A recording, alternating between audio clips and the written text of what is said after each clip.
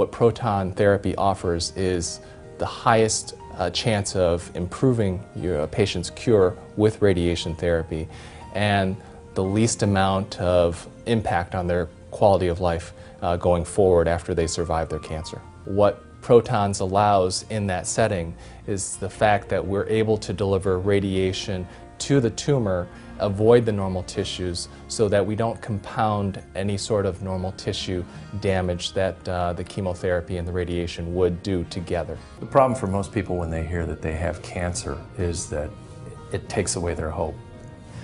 The great thing about proton therapy and ProCure centers in particular is that we can give that hope back.